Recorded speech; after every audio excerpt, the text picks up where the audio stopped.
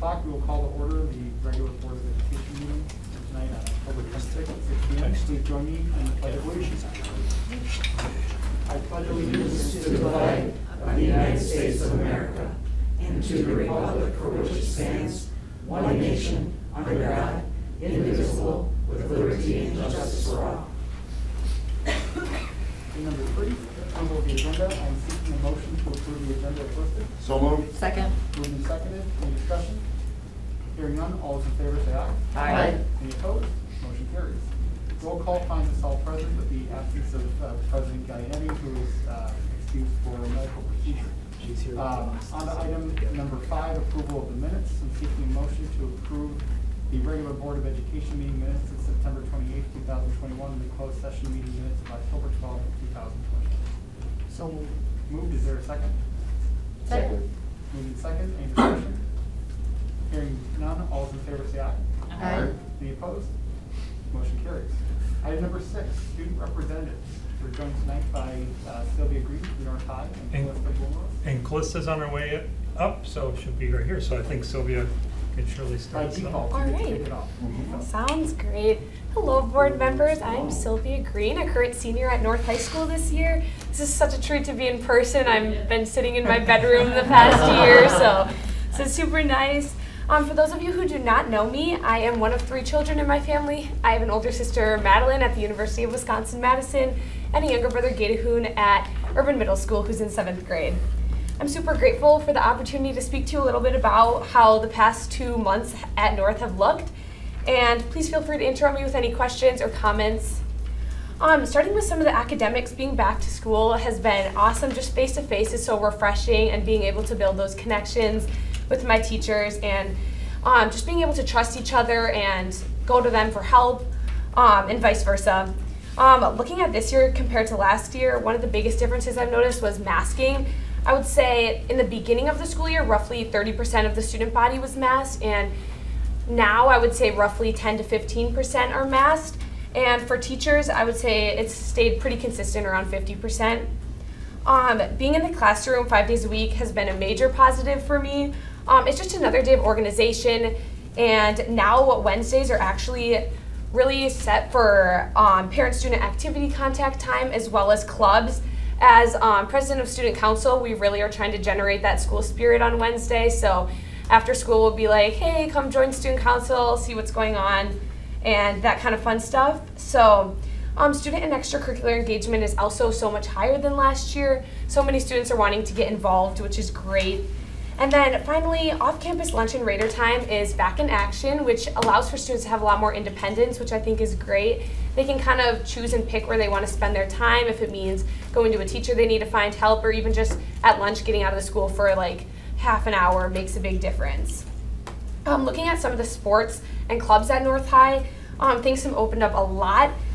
As a student who's very involved, I've just fuel off of being back in school and having all these clubs up and running. I'm part of the dance program, track, student council, Delta, Blue Crew, and Expo, just to name a few of them, and I'm super engaged and love the school spirit. Participation at events is through the roof this year. At our North-South homecoming football game, we had roughly 800 students there, which is the most I've ever seen in the past.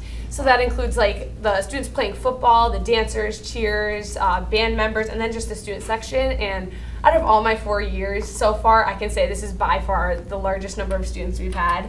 And then at our homecoming dance, we had about 1,000 students there. So for student council, we raised a ton of money, which we're super excited to give back to the school and community. Another exciting new change to North High is our new Start Change Club. So, Calista, I know you've been actually very involved in a club. I think, correct me if I'm wrong, is it We Rise? Yep. Yeah, so it's very similar to that. And I reached out to the advisor this week to kind of get a little bit more information on what the club is about, and she shared that their goal is to kind of evaluate student voices in the name of equity, justice, and inclusion, just to kind of help improve the community at North High. They see their goal attainable through research-based discussions and implement to create presentations and panel discussions just to kind of educate the staff, students, and even the community. Right now they have approximately 20 students in their club, but they're looking to expand this. Sometimes during Raider time they'll offer a session where they'll get maybe 25 to 30 students. So people are kind of just testing the waters with the club, and hopefully it's something that can just grow over time. So then, looking at school-wide events, last week North opened up its COVID testing site for students and staff, and this week we actually opened it up to the community. On Thursday, October 28th, so this week Thursday, we will be hosting a community volunteer fair called All Hands on Deck. So over 40 organizations from around Sheboygan will be hands-on discussions for volunteerism with students and community members. And talking to a friend at school, she was like, I wanted to sign up, but they're actually so full already. So that's exciting because a lot of students are interested in this, and we need volunteers all over the community right now. And then on Monday, November 8th and Tuesday, November 9th, all sophomores will be participating in the Respect Retreat put on by the Youth Frontiers organization. And then the freshmen will be doing this in the spring. I did this as a freshman, and it was a super neat experience. We kind of got to know our grade level a little bit more, which especially is important for freshmen and sophomores who haven't had that exposure to other students in their grade, and it just kind of boosts self-esteem a little bit, which is all great. And then on Thursday, November 11th, North will be partnering with Area Veterans Association to honor veterans at ceremony in the field house. So there's lots of exciting events happening at North to better our school and community, so I'm really excited to see where that goes, and more events are to come, which is also great. As for me, a student at North, I'm staying super involved through various clubs, as I said before, and as a co-president of Student Council, we're very busy with just always finding new ways to engage the school. Also, as a senior, I actually just finished sending off my college application, so the first 2 months of my senior year were looking into colleges and researching, so it's finally good to kind of get that off my chest and taking a little break before scholarships, which is nice. But I'm super motivated to keep up the energy at the school. It's been great so far this year, and I just feel like I continue to meet and get to know more staff and students, so that's awesome. But thank you so much for listening, and I'd be happy to answer any questions. Questions for Sylvia? What's your #1 choice for school? Probably UW-Madison right now. I thought you were going to say Marquette, but Yeah. Oh, that's one of them too. That's up there for sure. And what profession are you hoping for? Something in healthcare for sure. I know I want to work with people, but yeah, healthcare probably. congratulations. Thank you. Other questions for Sylvia? I think it's really exciting to hear how engaged students are. Yeah. And the culture's kind of building back, and it's really great to have you guys in person as well. Oh, it's so nice. So, Thank you. Thank you for all of your work and leadership. Sure. For being here. Thank you. Yeah. Thanks for having me. Calista. Awesome. Thank you so much for having me. I'll go right into starting to talk about our schedule here at South. We went right back into Flex Mod. So that was kind of new since our seniors are actually the only class right now at South that have had a full year Flex Mod. I think things have been going really well. We kind of switched up with the freshmen a little bit just to keep them a little bit more organized. So they're, instead of scheduled into the commons, so we have like usually if you have a study hall, you go into the commons, they have assigned resources. So I think that helps, you know, keep them more organized and on top of their schoolwork. And I think it helps with upperclassmen and sophomores just to not have too much hectic kids running around. So we have this thing, it's called conflict. So it's where usually 2 or it could be 3 classes overlap. And so with that, we do have student managed resolutions. I personally took the student managed route because, you know, it could be dependent on if I need to take this class one day and then I'll come to another class late and just talk about with my teachers. So we do have that in our schedule. I think students are handling that really well. Our school has had a few altercations between students. I think it was on the underclassmen side, but I think overall everyone's getting back into the swing of things. So I think it's going really good. For the athletics, we actually have a lot of good highlights this year. For homecoming, we had 700 kids, which again with North as well, that's our biggest turnout since 5 years, and the dance was really good. Our DJ was actually decent this time, so that was good. Yeah, so that was really good. For volleyball, our senior, Maddie Ignacevich, was voted Player of the Year in the RFCC. And also our coach, Abby Sigler, earned the FRCC Coach of the Year honors, so that was really exciting. We had in cross country 2 members, Alex Gaffine and Riley Bratz, both qualified for state and will compete this Saturday at the state meet. And then for South golfing, Ava Whitstock was in the WIAA regional and sectional champion and finished 17 at state out of 78 golfers. Wow. And she earned third team All-State honors. So that's very exciting. I think athletics have been going great. I think students have that mindset of, it's been like almost a year off now, you know, let's get back into it. You know, and I personally, being part of cheer and then being part of, like, aside from athletics, student council and red team, which red team is where we have upperclassmen kind of help around the school. We got to help with freshman orientation. I think everyone has that mindset of like making this year a really good comeback year. So I think we all are doing really good with that. And of course, my favorite, We Rise. I sadly would like to state that we did lose a member. Monse Cabrera had passed away. And it was right after her press interview, but she was able to be honored. Sorry, honored in the newspaper. So, woo! A good dive into junior year. But we've been keeping up with the meetings. I think our momentum has kind of shifted with that, but we've been gaining new members and really pushing to continue her hope for that, so. There's no rush. Yeah, it's okay. You got this. Going into it, we also have a musical, which is a combined between North and South, and it's Mamma Mia, which I absolutely love. The sets look really good. They've been working hard on that. Opening night is November 9th. No, it's not. Yeah, it's November 9th, and if you guys want to see it, you can come actually during the school day at 9:45. So it'd be really nice if we could get as many people there because I think it's new for a lot of our students here, and I think it'd be really good to get a good audience for them. And some personal observations I've had is that just overall, I think students are really able to come back with a healthier mindset. I think when it was virtual, it was a lot harder to see where everyone was at, but you know, coming back to it, I think students are having better relationships with teachers. We have a lot of new staff on the board, and they're a lot younger, so I think that kind of impacts their relationship with students. I personally have helped hire some of these staff, and they've done really good, and I think I've seen really good interactions with them, so that's really good to see on my side. We've been having a longer advisory time, so our lunch time kind of shifted. And I think that hasn't changed too much with how the usual school day is run. We go over regular announcements, and I think for upperclassmen, we're pretty much okay with that. I took the ECCP for, you know, just prepping for our later tests, and I think that went really good too. But I think that's good. Yeah. Any questions? Sorry, I kind of ran through that. Thanks.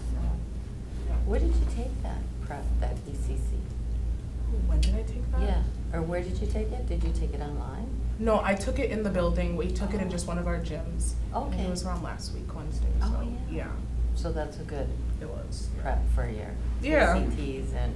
Yeah, I did it sophomore year, so it was like nicer to just have it a little bit more organized in person. And was there a fee for that? Was there a fee? Did you have to pay for that? Yes, we did have to pay for it. I think it was $18. Okay. And we paid for it just before. Okay. Yeah. Good. Thank you.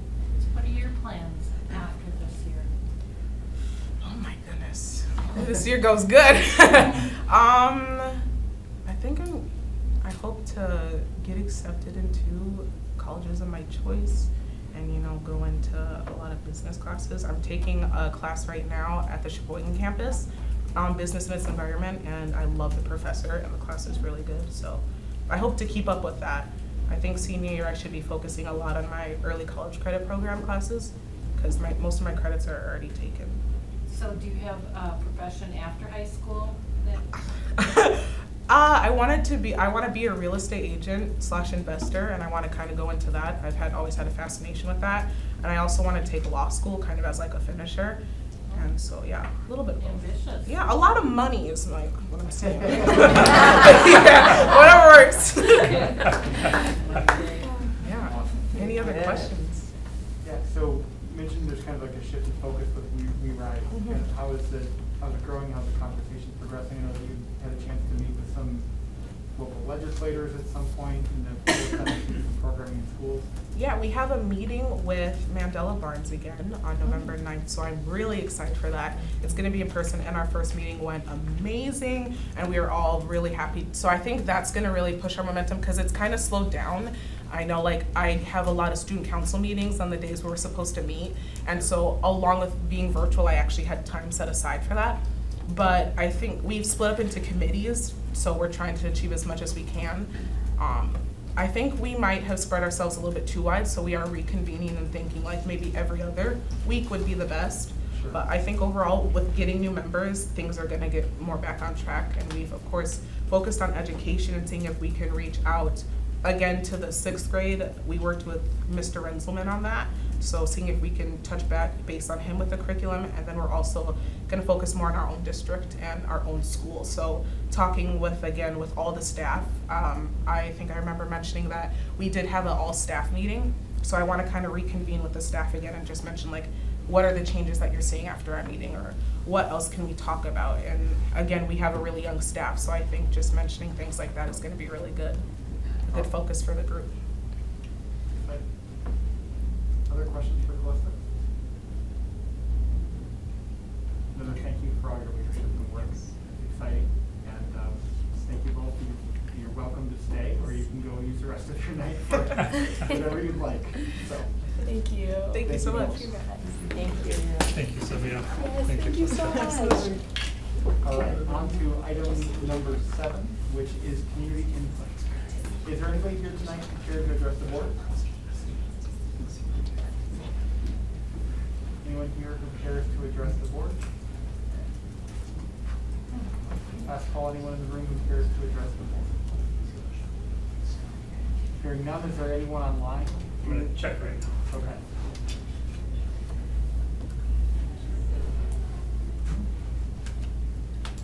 There's none. Okay, all right. Then we'll move on to item number 8, which is the superintendent's report with Doug Robertson. Thank you. Good evening again. It's nice to be back in our normal meeting space and location. Just a couple of things. We have a local education paper that gets distributed across the state. Red Raider Manufacturing had an article and was highlighted pertaining to the manufacturing process in the fall edition of what we call Manufacturing Today, which is a subset of the statewide education newspaper, where they highlighted a variety of school districts and what they're doing around technical and career education, especially around manufacturing, obviously, since it's called Manufacturing Today. We really highlighted the commitment to the flexible options for students, the career and college pathways, the extra courses that they can get both high school and college credit for, the ability to be able to go out and do job co-ops and work in our community, really just to build those skills so that we can overcome a skills gap, but also right now the employment market, as everybody knows, is extremely competitive and extremely hot and needing workers for our local industries. So I want to thank Jason Duff and all of the teachers that work in our Red Raider Manufacturing for maintaining such a quality program.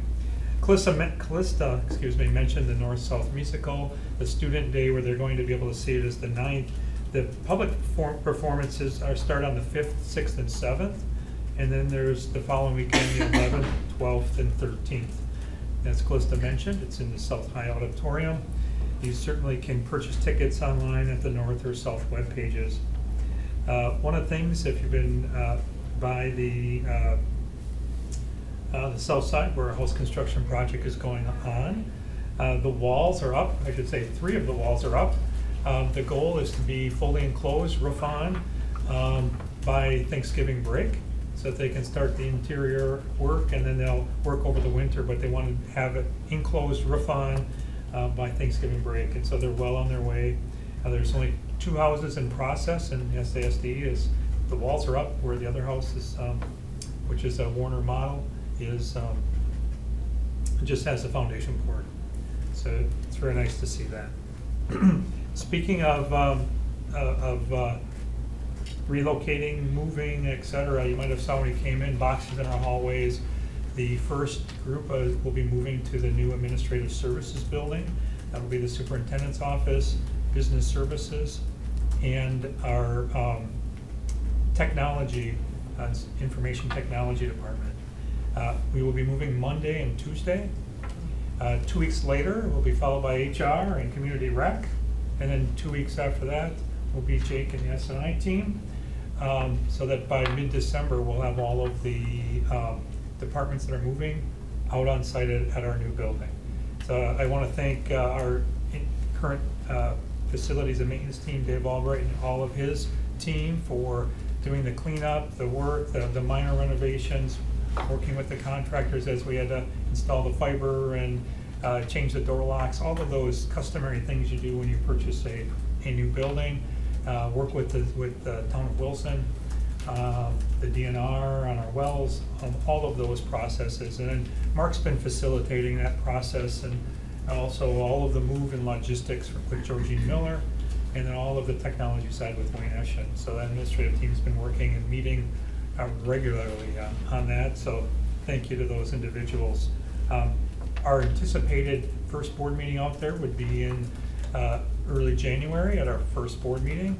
We'll keep you posted as a board. We'll also be doing community information throughout. And with that, we'll do a open house or pre-meeting where people can tour and see the building. So we're working on those plans. Right now, some logistics, some of the equipment like we have in this room that we'll be putting in that room, as well as the furniture. That was one area where the furniture, we were not able to secure that furniture. A lot of those items are well behind the supply chain line. But we are shooting to have that meeting in January. We'll keep you updated over the next month. I want to congratulate Ryan. Back on October the 5th, Ryan and I attended the WSCS Regional 8 meeting, and as are for the public and those in the audience, that as board members attend events, serve on various committees, they earn various points, and there's a leveled system of celebrations, 1 through 5, level 1, 2, 3, 4, 5, and so you keep going up as your years of service and your participation. So Ryan was awarded the level 4 award for his work, especially around the policy committees and those things. So thank you, Ryan. I appreciate all those efforts. You show up for enough dinners and they give you an award. Yes. That's really what it is. Thank you.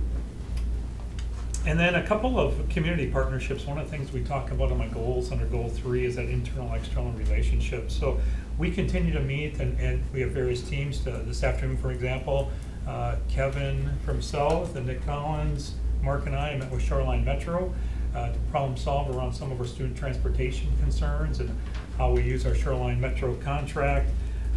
We work hand in hand with the Chamber. On Saturday, October 30th, the Chamber will be hosting their Community and Business Expo.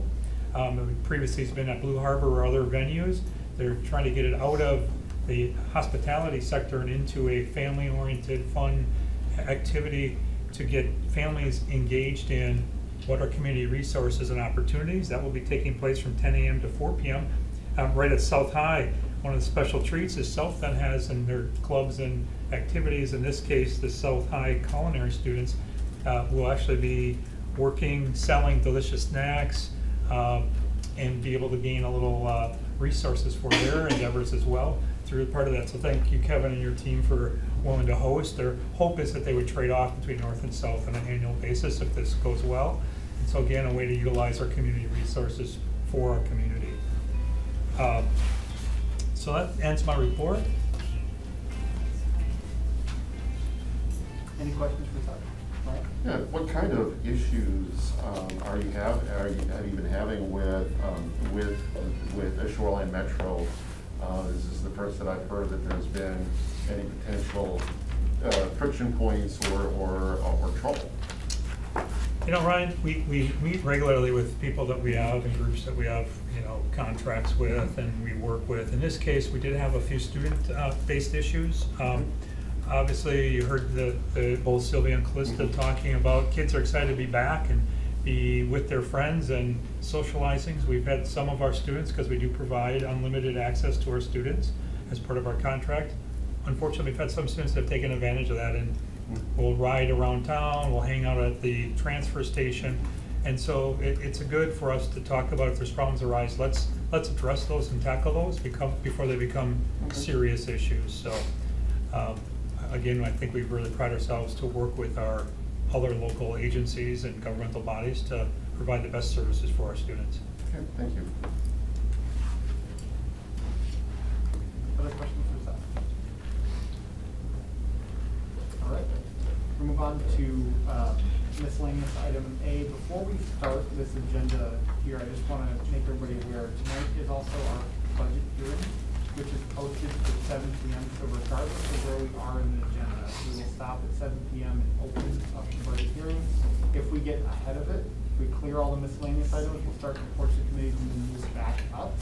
And if we're behind, we're going to jump down and then resume afterwards. But just be aware that 7 p.m. we are going to scale into our budget hearing. But item 9, miscellaneous item A is our safety drill update with Jay Thomas. Yeah, just real quick and simple, the dates of the drills, it's state mandate that we report this to you within 30 dates of the drills. So this is a date that each campus held its ALICE drill, its school safety drill, and then the link at the bottom is the Google Sheet where you can click in and read any comments that principals left as to how the drill went, what it was, etc. But this is your notification as mandated by state law. Any questions for Jay?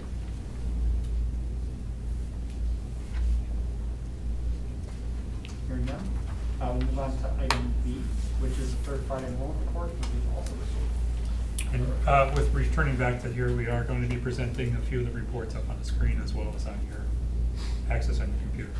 Yeah, I think probably the easiest way for to handle this is just for you to interrupt if you have any questions. I'll go through these slides pretty quickly and hit on a couple that I think are probably more important than others. So third Friday, right, is our total FTEs. The way that we calculate third Friday for a student is they can either attend on third Friday or if they have to attend a day prior or a day after. So literally a kid could attend the first day of school and the last day of school and we could count them. But for third Friday, we have to set that cutoff date, and then as some of you may know, you end up, I think Mark is the one that signs off on it. We'll do addendums throughout the year if we add kids who were maybe truant or out for that period of time. So I think we added 2 or 3 already since doing this PowerPoint. So our enrollment came in at 9,592, a little lower than where we were last year, and we'll kind of talk through what that looks like here. So it was about, I had actually projected a little less than this. Our numbers overall, I would say, are fine, with the exception of what concerns me is 4K and kindergarten, right? Those are pretty small classes and have obviously been much larger in the past. Kindergarten last year was, I want to say, around 550 as well, so it's hard to know, right? We can't just say we went from 550 to 618, so we added 68 kids. There's a whole lot of movement within those numbers, right? So our third grade may be up 5 kids, but we probably see 35 third graders move out and 30 move in type thing. So there's a lot of movement within these numbers. But those younger ages being low, that's obviously going to set off a chain of events if that continues. And I think that's what we're seeing throughout the state. We're a little better than most districts our size when you look at what they've done with enrollment. But even districts that were really growing, Sun Prairies of the world, things like that, have put a brake on some things because of the decline. So trends are what they are, but here you can kind of see the differences between 20 and 21 by school. So you're not seeing much of a difference there at our high schools, North and South, holding their own. Warner's obviously up a little bit, and they continue to grow as kids want that online option. Our middle schools are down, but they're down a lot less than we thought they would. We've gone a number of years where we used to figure in about 20 additional kids in 6th grade. We were down to a 3-year average of really there being no difference between 5th and 6th grade. And this year we saw, again, a bump in 6th grade. So we were up about 20 kids more than we thought in 6th grade. We were spot on for 7th and 8th grade. The numbers are lower just because that 6th grade class is lower than the 8th grade class that left. So that was that piece. And then our elementary schools, pretty normal to see them bounce within 10, 20 kids. And they are where they are. Again, it's just that those ELC numbers are not the best. So there's our elementary, sitting at 4,563 kids. Middle school at 1964. And then our high schools at 3,065. You said the largest increase we're seeing year over year is with elementary level right now, and then it's moving its way up, or is it? Yeah, you're just seeing those small classes. Yeah. I mean, we've had a declining birth rate for years now. It's finally catching up in school. Yeah, I talk with a lot of districts about this, and the one thing that you can do is you can hire a firm to come in and give you projections, right? And they've all said, the people that have used them, if you really got to do something, if you have to give your board something, go do it, but good luck. I certainly wouldn't bet on those numbers. And it's because of the reasons you say, like, everyone throws stuff against the wall. Our birth rates are down, there's nowhere to build within Sheboygan, there's tons of building going on in Cole or Sheboygan Falls. Open enrollment, how much they're gonna take, what you're gonna do with special ed. The variables are just right through the roof, and then you throw COVID in there, and some people were mad that we weren't masking, some people were mad that we were. I look at every single one of those forms and the rationale that the parents give. There just isn't, they're all one-offs. Right before I came into my role, I remember Mark Holzman, we paid secretarial time extra to go through and kind of do in-depth exit surveys. And what came from it was exactly that. It was just a bunch of one-off stuff and no real strong themes as to where parents were going or why. It's a lot of, it just works better with where I work, it works better because of sports, it works better for this or that. So we can always do that, we're happy to do that, but I think we kind of get the general picture here. Race, ethnicity about the same, white population up a little bit. I believe our Asian and our Hispanic population were down a touch. Third Friday enrollments for introduced lunch held steady, so that was nice to see. We had been on a pretty steady increase, right? 49, 54, 55, 59. We were really hoping to not see a 62, 63% up there, and we're not. I think if you talk with our staff, poverty is probably the biggest barrier to education, right? How are you determining the free and reduced lunches? Because aren't we providing free meals for all the kids? Yeah, but the kids still do the paperwork, and they still get, there's direct certification, and there's a number of ways they... Why would they do the paperwork if they get it anyway? A lot of different reasons. Title, buildings get credited for essentially having those kids, so buildings really push for that paperwork to get filled out. But you could be right. That number could be artificially low. But we've had direct cert schools for 3-4 years now, where they've been 100% served and things of that nature. But generally speaking, those principals really want that title money and AGR money. Third Friday enrollment for open enrollments, you can see a net of 48 out, which just kind of gets us back to the pre-COVID levels. This is another one where I think, again, we could have conversations around this if this was something that we wanted to address. I think the number is threefold. One, we're losing students to other districts. We understand that. Two, we cut enrollment of special ed students, right? And we did that about 4 or 5 years ago when that law changed. So if we reopen for special ed, that would, we could get that number down probably 15, 20 kids. Unfortunately, we can't hire enough special ed teachers and EAs to help the students that we already have.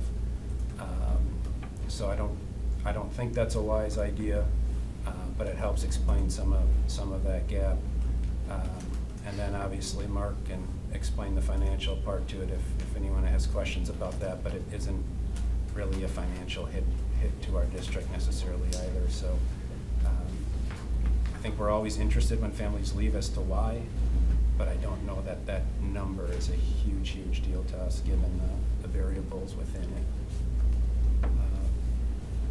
So there's our state open enrollment in, 233 coming in. You can see the sizes of the different classes and what that looks like. You know, it's just, you can't make, these numbers just surprise me so much this year because you look at 4K where our numbers are low, but it's our biggest class of open enrollment in, right? Other than what we're gonna graduate in 12th grade this year. So it's just doesn't make a heck of a lot of sense, and it just is, there's just so many variables there.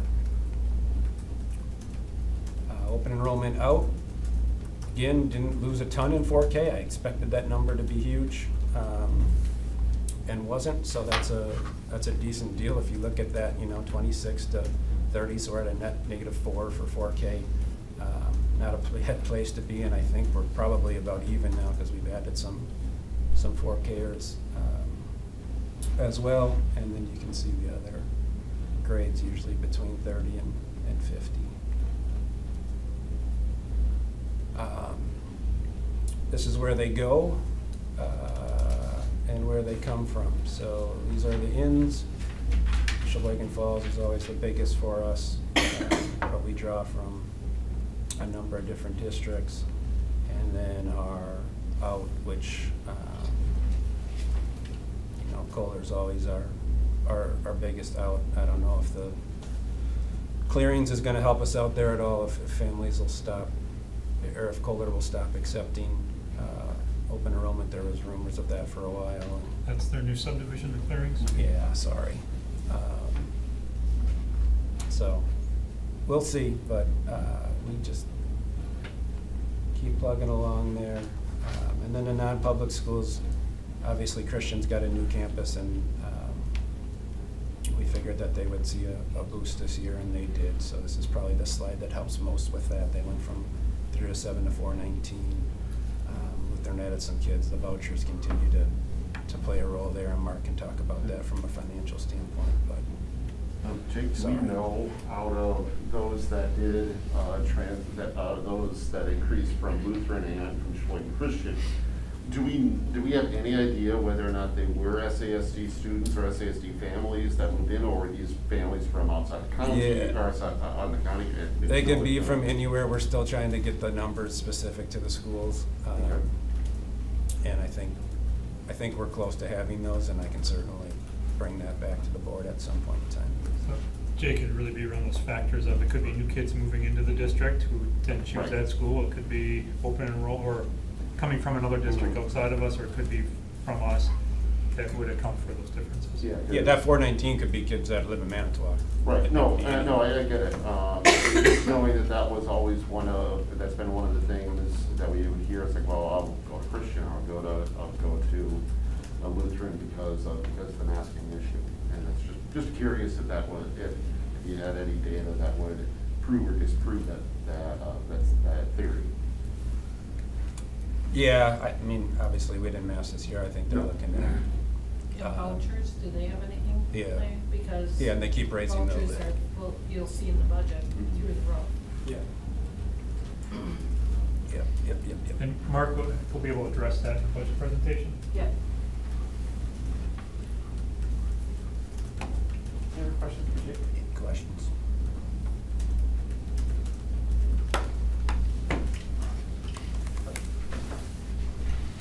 All right, thank you, Jake. Next item here is item C, the board and ACTM exam district results, which Jake will tell us.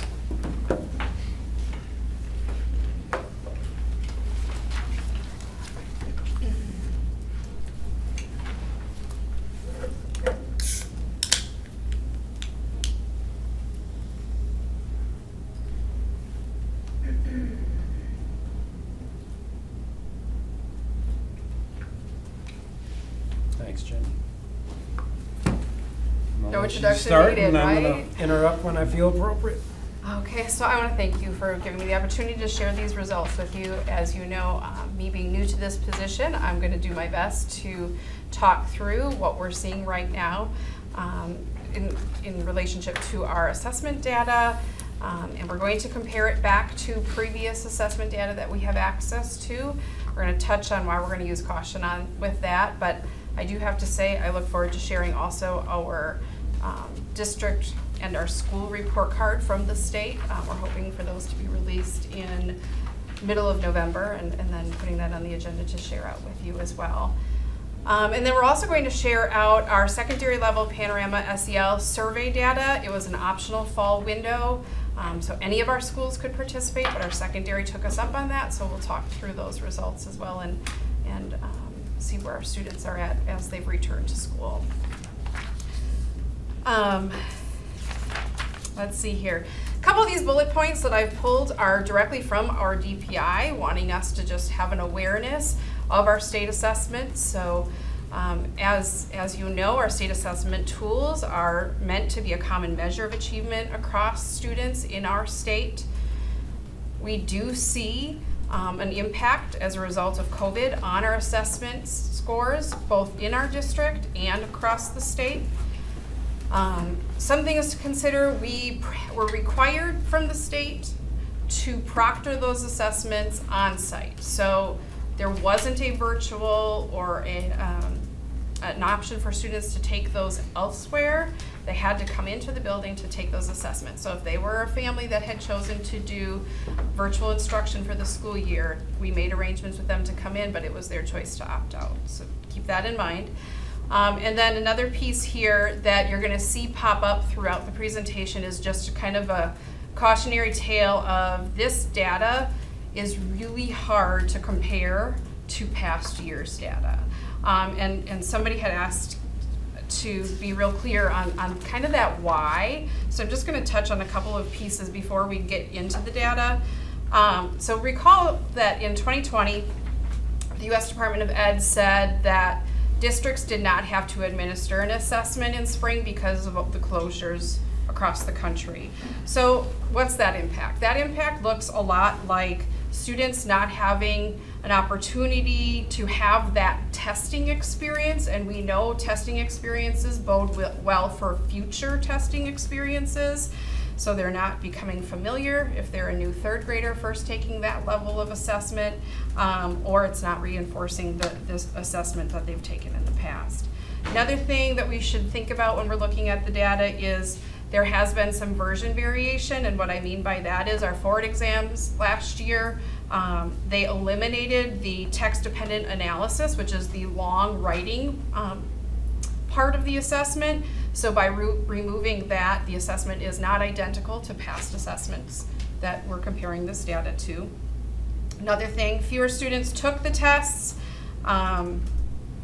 This probably is the factor that they want us really to think about when we're looking at this assessment data, because it's going to influence the validity and comparability to state test data. So the amount of students we had participate comparing to students that tested in another district when we get to that point when we're looking at other district data. Again, those reasons for why that happened, well, in-person testing only, a lot of parent choice not to send students into buildings to participate. Just an example to paint you a picture. For the forward exam, there are 835 EL students that could have tested in 3rd through 8th grade. 258 of them, or 30% of our students, chose not to test. So when we look at that data, it is not representative of our whole district. How was that compared to previous years? Is that still... So that's a very good question. So in previous years, we talk about more like 5 to 13% on average. Just depending on the circumstance, but more likely we have, as a district whole, 95% of our students participating in assessments during a normal year. Another piece here is when we're looking at this is the sample, in this case the students who took the test, comparable to our whole district population. Statistically speaking, when you compare data kind of to that point, you are looking for that 90 to 95% participation rate to consider the assessment a valid representation of your district. A good example again for our ACT, our economically disadvantaged students make up 63% of the students who could have tested, but only 47% of the students took the test of that group, of that subgroup. So again, just keep those pieces in mind as we're walking through this data. You know, I think we've done a good job as a team to share with you what we're doing to address these significant assessment concerns. As we shared in our plans last spring and in September, we're triangulating data. What that means is we're looking at multiple measures. We have, from our assessments, this data being one piece of that to meet our students where they're at while moving forward with on grade level content instruction. So we're doing a balancing act in classrooms where we are looking at where our students are at and intervening there while also giving them their grade level instruction to keep us moving forward. We're also looking at general patterns from this data, looking for areas of greatest need to help us best direct our federal funding for recovery. And finally, our teachers are working hard creating flexible groupings in the areas of math and reading specifically, while considering the strands of the assessment data that seem weak. They are using frequent checks, like the quizzes of the past, but new versions of that to understand our students' need and to move forward. So with that, we'll move on to ACT. I'm going to jump in, Kelly, just Yep. before you get into the numbers and just kind of give you a general understanding of where we are with this. So we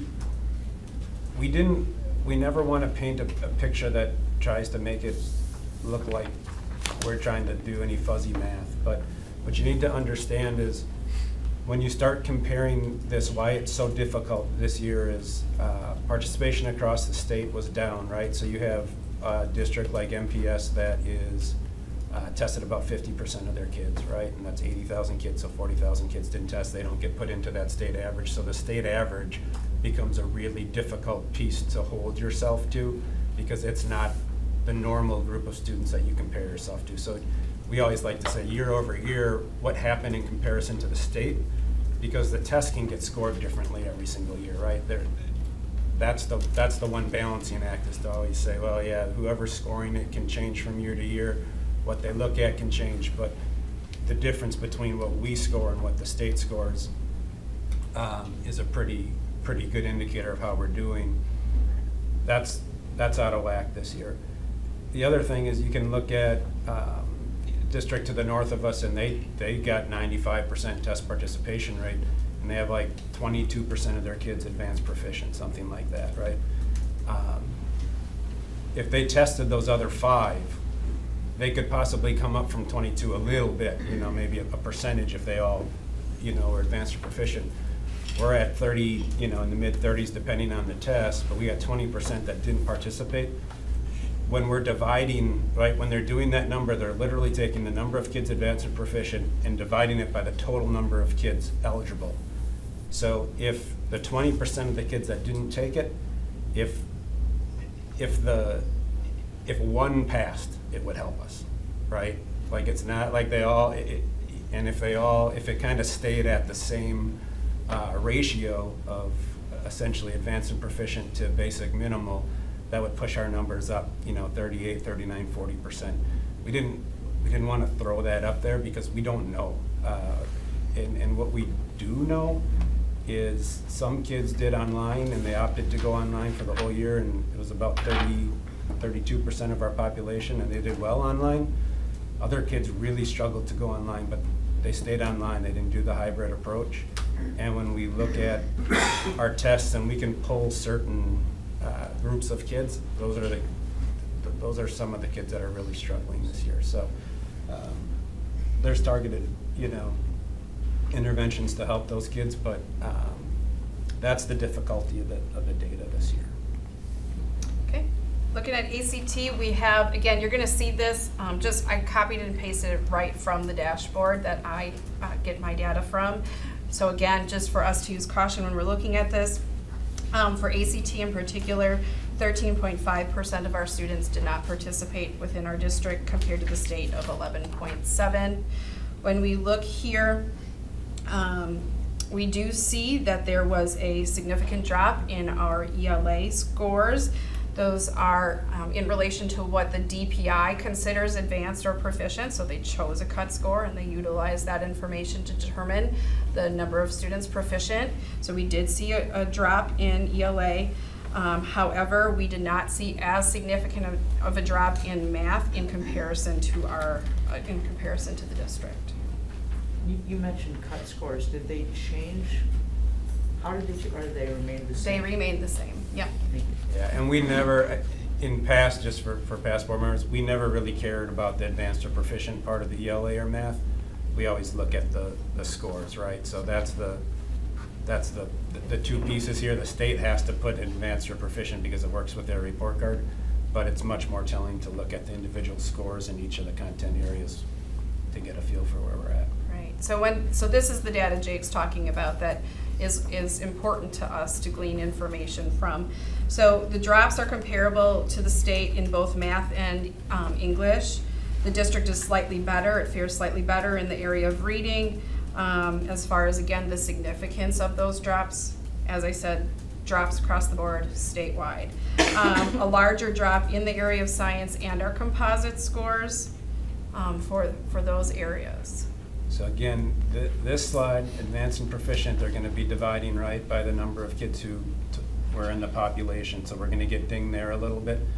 This slide, they're not doing that with the scores. You're just getting the scores for the kids who tested. Our scores are probably a little better than they would be had we tested everyone. For the composite, they're probably a little bit worse than they would have been on the percentage of advanced or proficient.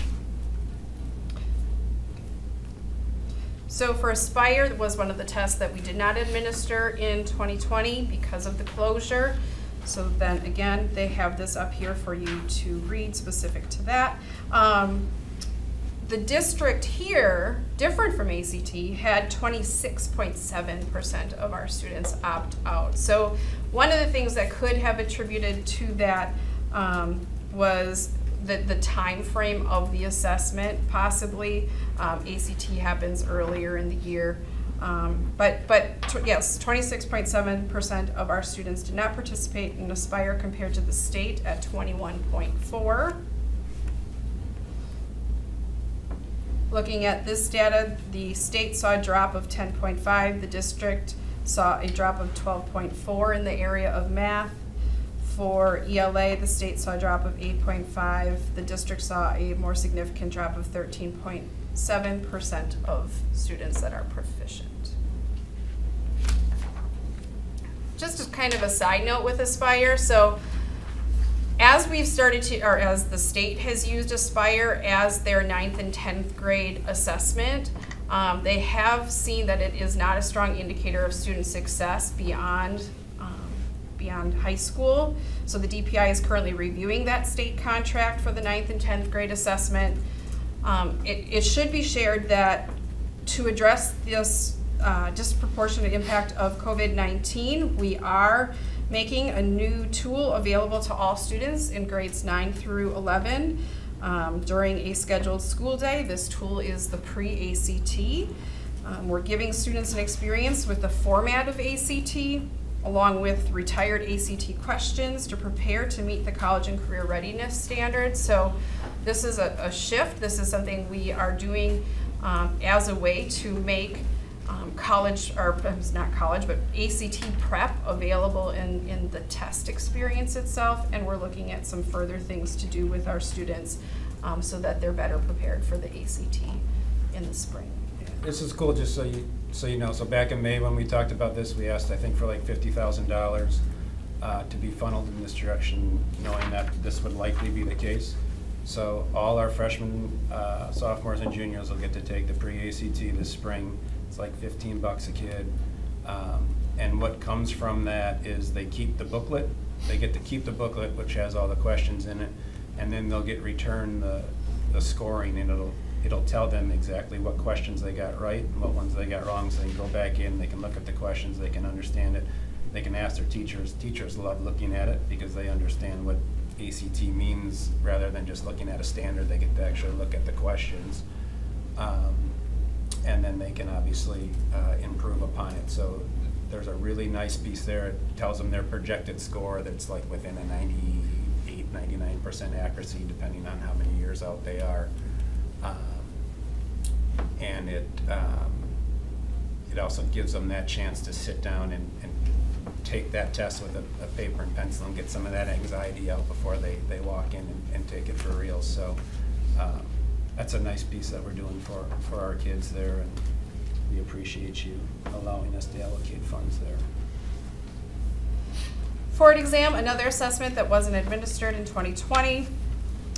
For us in 2021, we had 20% of our students participate. District-wide within the state, we had they had 13% participate. As a whole, for Ford exams, we did see drops across the board in proficiency, again in the areas of math and reading, as did the state. And those numbers, they're pretty comparable between the state and our district drops.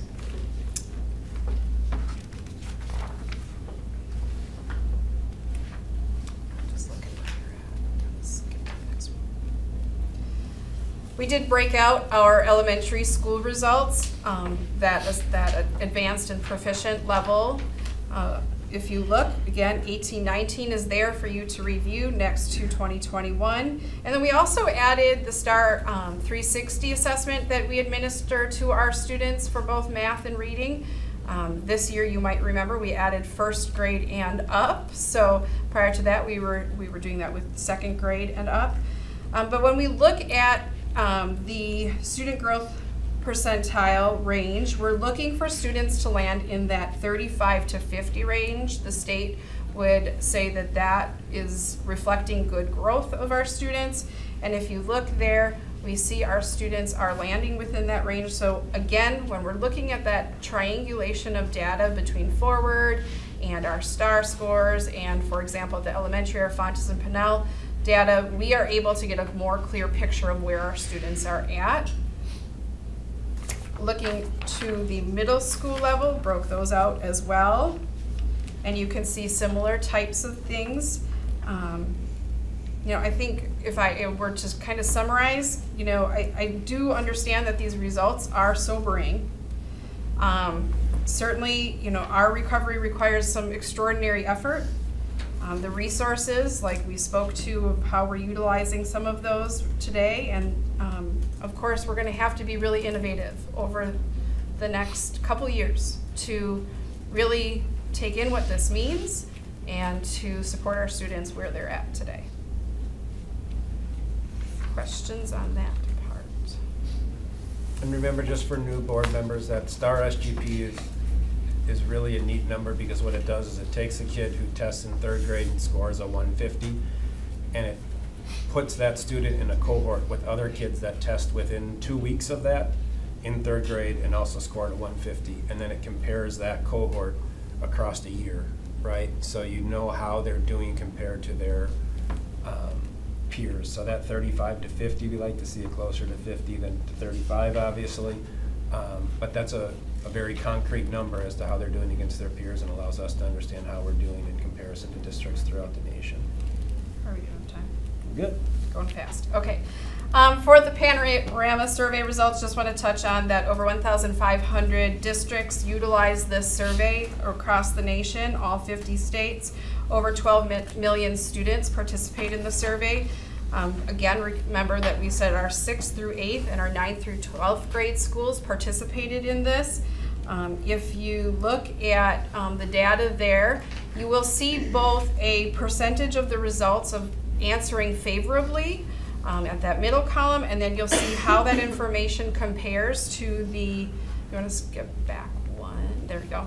You'll see how that district compares nationally, so you can see we have some positive results. An example of a question for emotional regulation: when things go wrong for you, how calm are you able to remain? We did see an increase in a favorable response for that type of question. Or like self-management, How often did you get your work done right away instead of waiting until last minute? We hope that's an impact of being back in school, working more closely with teachers, but we did see an increase in a response rate for that one as well. So this is something that our schools are able to dig into and get more information about how our students are answering. Similarly, in 9th through 12th grade, our schools are able to look at this data, drill down to where our students are at, and then actually go into Panorama that has built-in strategies and lessons that teachers can use. Next one.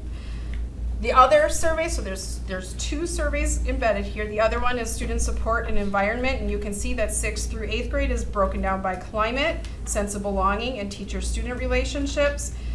Positive note, our teacher-student relationships are up 4, placing us in the 60th to 79th percentile compared to others nationally. In 9th through 12th grade, our school climate is up 4 compared to, and then in comparison though, while we love to celebrate that growth, we still are landing in the 20th to 39th percentile for that area, so that is something that our high schools are aware of, and as you have heard from Sylvia and Callista, they're excited and they're working on those kinds of things, building back that climate in their schools. I did include a slide here just about why this matters. So by knowing where our students are at, we can develop the skills so that these pieces can be met. So a big celebration if a student feels connected to their teacher, more likely to use the ideas from their class in their daily life. All of those pieces are celebrations that our SEL surveys help us to build that student capacity and build those connections back to school. Finally, last slide, because I know I'm over my time. We did keep our raise our hand feature. It asks this specific question: would you like to talk privately with a teacher, counselor, or other adult from your school about how you're doing or for extra support? So both at our 6th through 8th grade level and our 9th through 12th grade level, 10% of the students who participated in the survey said yes. And what that means is a school counselor or building principal shared their name, and that adult circled back with the student in a very quick manner and had that conversation about what kinds of supports do you need. So we want to do that for our students because it's another avenue for students to advocate for themselves. So that's why we thought it important to leave that optional question in our survey. We're going to move to our question here. Thank you, Kelly, and for the first go around, it's a lot of information. We'll look forward to hearing from you on the state and district report cards. So thank you, Kelly. Thank you, Jay, for your expertise as well. I just wanted to, while Mark's getting started, I just want to alert the board just so that you know, if you were paying attention to the screen there, I was doing some things. For some reason, the meeting, the Zoom call online did not start the way it was supposed to start. And so I was troubleshooting, and it's finally now operational and starting. So I just wanted to know, but just a reminder for those people who are now logging in, and for you as board members, because this is our end of the month meeting, it's also recorded and put out on TV 20, so that we would change that practice as well. But just if you get some feedback, somebody says, well, I wasn't able to log on right away, that's why we have some technical difficulties that are now resolved. Floor is yours. All right. Thank you. So today we're just going to have a presentation of our budget. As you know, we do the bulk of our budget work and building in the spring. We come to the board in June so that we have gone through all the additions and subtractions to the budget, and we pass the preliminary budget in June for the start of our fiscal year on July 1st. The reason we don't officially approve the budget, of course, is because we don't have our pupil count numbers until October, and we don't have our general state aid numbers till October, and we don't have the equalized value of our school district until October. So we wait for all those items to come on October 15th, and then we're able to put together our tax levy and items like that. So this presentation will be, you'll see a lot of about how enrollment affects revenue, how state aid affects our revenue, And then we'll get into some other items like our debt service, how the private school vouchers have affected our tax levy, etc. So again, just stop me along the way if you have questions, or you can go back to if we get to the end and you have some questions. So again, we're under state imposed revenue caps, and that really limits the amount of revenue the district can have from two main sources: general state aid and tax levy. And those revenue caps are calculated on a 3-year resident enrollment average. So when Jake talks about enrollment numbers, he's talking about kids in the seats. When I talk about enrollment numbers, it's kids that live within our district, whether they go open enroll out, or if they're here in our district. We don't count kids that open enroll in from other districts. So you can see up here our Sheboygan Area School District enrollment average is 9,829, and then that amount is calculated by our per pupil revenue amount, which is set by the state, and that's $10,791. And again, there was no increase in that amount for this fiscal year. The state does allow for a declining enrollment exemption if your 3-year average is less than the previous year. And since we are in a declining enrollment, we have that exemption again for this year. How long can you extend that exemption? So if you have declining enrollment, 4 years in a row, is it an exemption every year, or is it? It's always it's always an exemption equal to the previous 3-year average. Right. So as long as your 3-year average is less than the previous 3-year average, you will receive that exemption. Mark, you just want to address a little bit about what happens on the flip side as you gain students? Yeah, so when you gain students, because you had that exemption, you aren't always getting the $10,000 for each new student you add, because you're crawling out of that 3-year average. So it takes a while to get out of a declining enrollment exemption too. So it takes several years of adding resident students to get out of the declining enrollment. So, and we'll have a chart later that kind of shows what we've been doing the last 3 years. So you can see third Friday student count was down 72 students. That's less than 1%. Our summer school, though, you can see really rebounded this past summer. So 2021, we simply, all we had to offer was the virtual summer school program. It took quite a hit on the FTE, but it rebounded nicely this year. So that was up 33 FTE.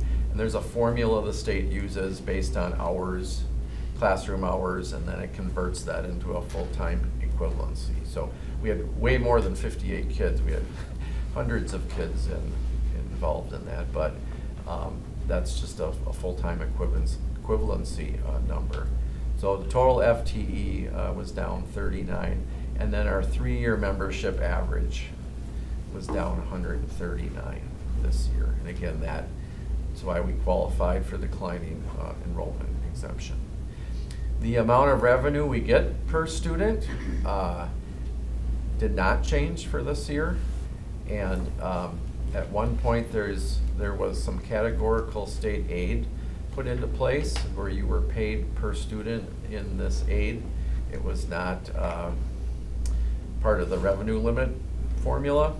That's at $742 per student, and that has not been added to either. So for this year we had 0% revenue limit per student increase.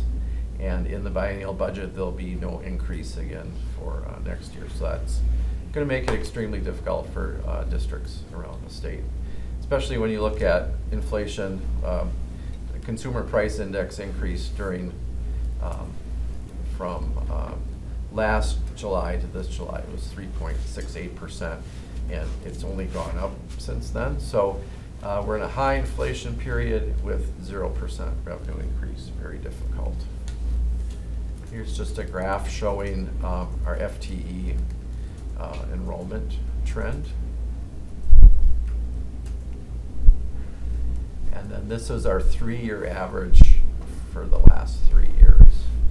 So for next year, for 22-23, you'll see that the 2019 enrollment will come off.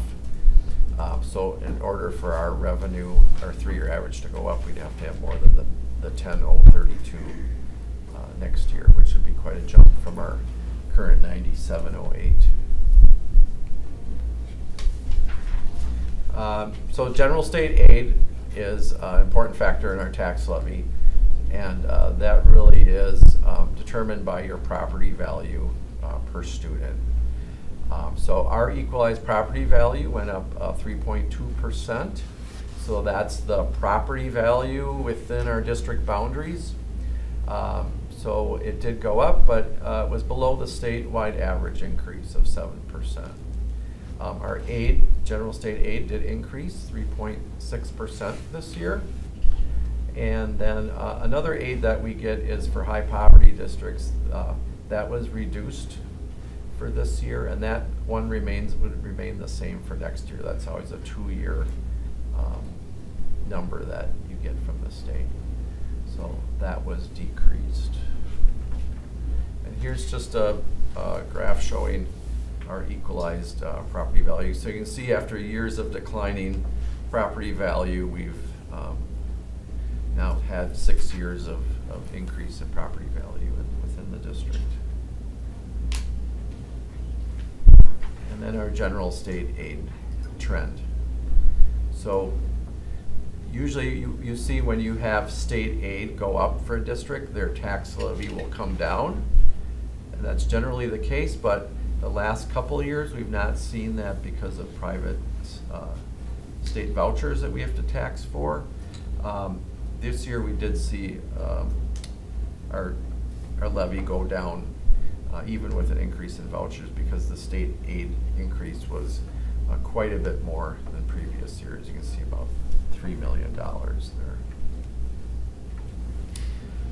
We're heavily funded through general state aid.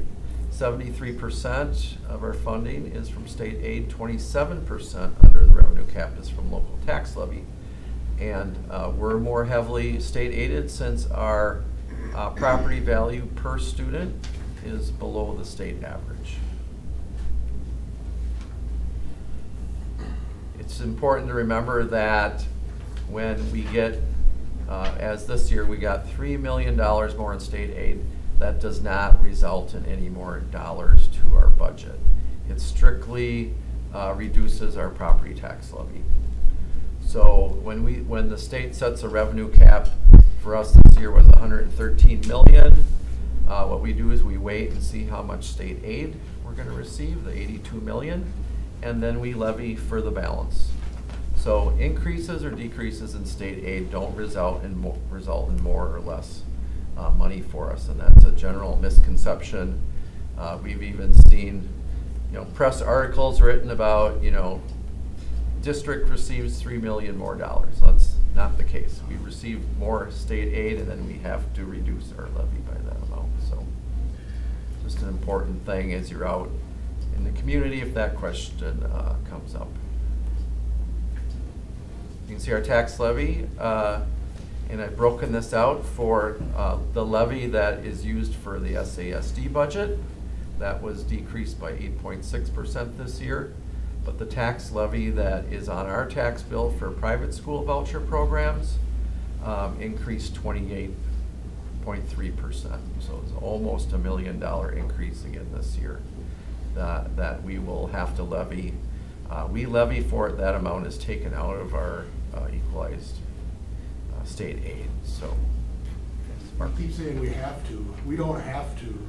No, we could reduce our budget by $1 million. Yeah. We choose to do that, I guess, yeah, we have to pay that to the state.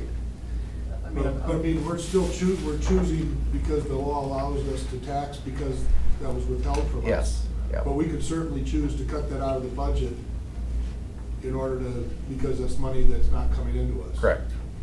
I think the flip side of that, Mark, is what $4.3 million do we have to spare? What staff are we cutting? What building are we shutting down? What classrooms are we combining?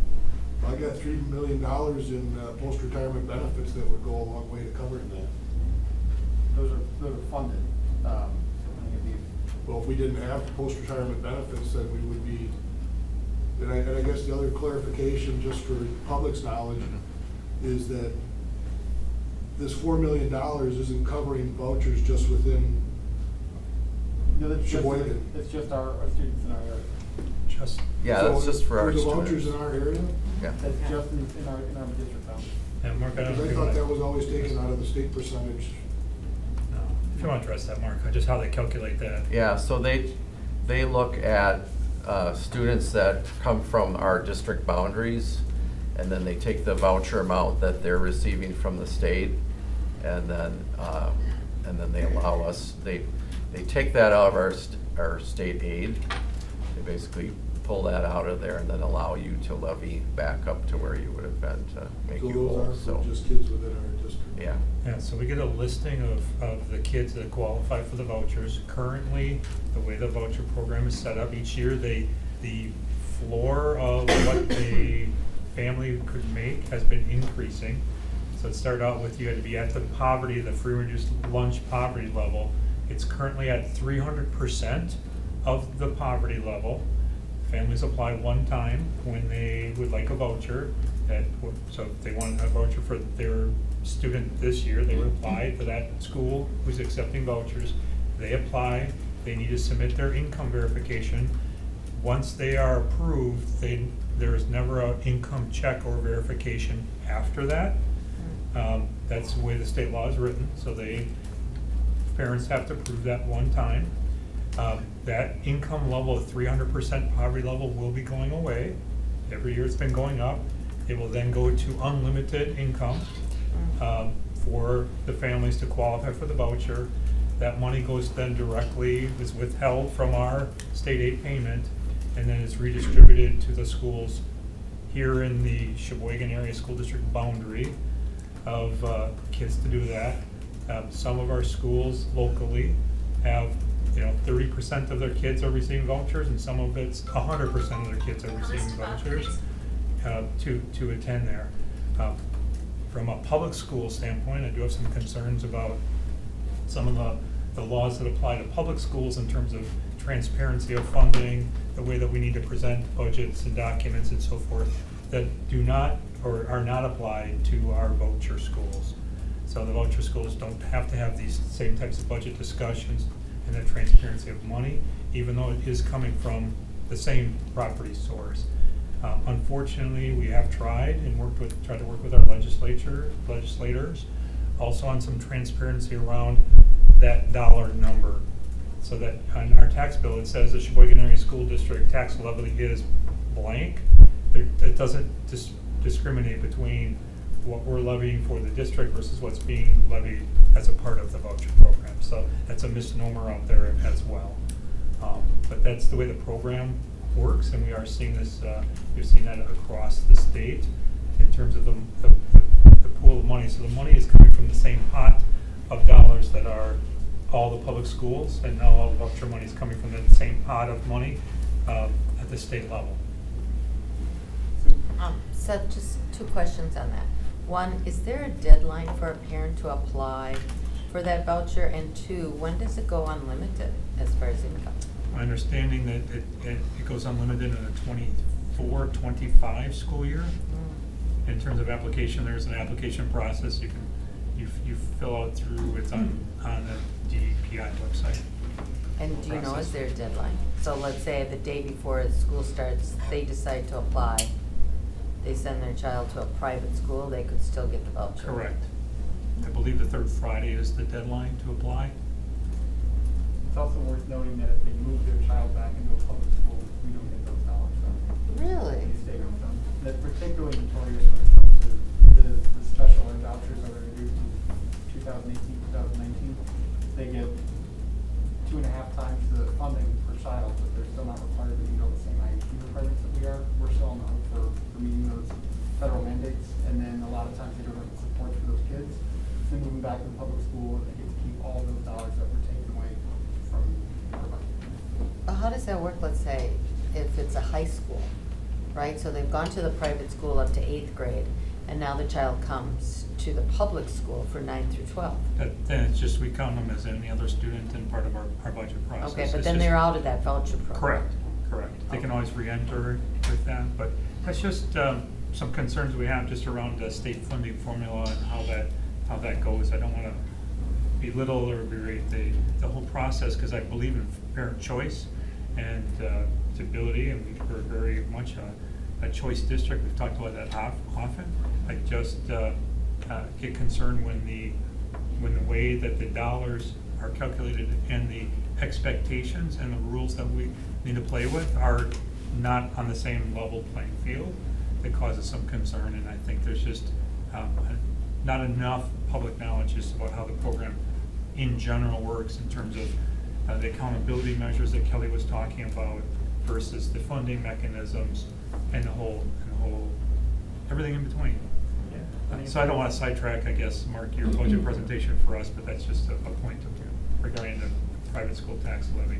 Well, I think it's important just because there is no transparency on the tax bill, and that's kind of why I include it on here, because I think people need to understand that you know, our tax levy this year, fortunately, is going down. The overall tax levy, you'll see there's going down 5.3%, but we've had years where our levy for our budget has gone down, but we've had to have a tax levy bill go out with an increase. But yet there's nothing on that bill that explains that part of that is not for our budget.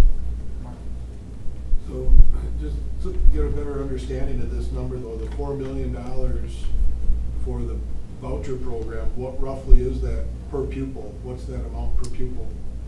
They're getting roughly, I think it's like 8,000 something now per pupil. It's a little slightly different for high school than so it is less elementary. It is less per pupil than what that we're getting in our 10,000, but also services such as transportation that we're required to provide, special education services we're providing, and access to the dollars that are like our Title I dollars, our EL stuff, that those private schools who are in the voucher program get all those services that all come through us without additional dollars coming to us. So there is a difference in the dollar amount, but the services they're getting, we're paying for many services. So in essence though, we're still at least retaining the $3,000 difference for those kids being counted within our district boundary? No, we don't get to count those kids. We only count them if they open enroll to another public Okay. school. So nobody's getting that amount from the state for the, No. We're flipping the whole bill on. And there are special ed vouchers now too. So they get additional money for special ed kids depending on the level of education. And then the last thing on that slide is just our mill rate. So that's our tax levy per $1,000 of property value, and that is a 74-cent decrease, which is good. And that's a result of our levy being reduced and the property value within the district right now. So it's kind of a combination of those two things. So here's our levy history broken down by our different funds that we levy for. So we levy for our general education fund, and then you can see the private school vouchers levy. And you see how that's really grown back when that was introduced in 16-17. Our general fund levy was 27 million. Private school was less than $500,000, and now it's over 4 million for private schools and 22 million for our general fund. We also levy for our debt service. You'll see that increased quite a bit this year. That's because we've had a reduction in our OPEB expenses in our general fund, and now we're using that money this year and next year to pay off the OPEB borrow that we did. So both that debt service that was for the OPEB, that was non-referendum debt, which counts under your revenue cap. So so you'll see a decrease in our general fund expense, but an increase now in our debt service fund. Capital expansion, we had no increase this year for that. Again, our goal is to get that to $2 million because that's what we need every year to keep our buildings repaired and maintained. Community service, recreation fund, no change to that levy. And then you'll see our total tax levy again down 5.3%. Again, here we're just comparing the levy used for the SASD budget compared to private school vouchers. So you can see our SASD levy has decreased narrowly the previous 4 years, quite a bit this year. But you can see how, again, how that private voucher levy has increased dramatically over that same time period. 10 times. Here's our tax levy trend over the last 10 years. Again, the big drop this year was due mostly to the increase in general state aid. Here's our mill rate trend over the last 10 years. So you can see the property values within the district have gone up, our mill rates decreased. So Mark, with the zero increase in state aid, do we anticipate that share of property taxes and the revenue levies to increase in the coming years? Well, general state aid. It's flat year over year. Yeah. So are we expecting that to increase our tax levy as a result to make up the lost revenue? It depends on how our equalized value compares to the rest of the state next year, whether that general state aid will go up or not. So it's hard to tell right now. I was a little surprised with all the construction you see that we were below the state average this year, because last year we were up like 9%. Yeah. So it slowed down a little bit now, so it'll be interesting to see where our property values go next year. Here's just a summary again of all our different funds that we have. You'll see the total budget number up there that you'll be passing the total levy amount and the total budget amount in item K in the agenda here. You can see special project funds, that's a lot of our like donation funds, things like that. There's no levy for that fund. And then our food service fund, there's no levy for that. It's self-sufficient. And then the next couple of slides are just a copy of the budget adoption sheet that will show how you would adopt the budget for next year. Expenses by function, so that's basically what purpose the funds are allocated for. 58% instruction, 31% support, and 11% non-program transactions. That's things like open enrollment and some of those other expenses. And then expense budget by object, that's what we're spending it on. You'll see the bulk of our expenses are salaries and benefits. Purchase services is next, and then a little bit for supplies and equipment, and then the 1% is other and like our liability property insurance.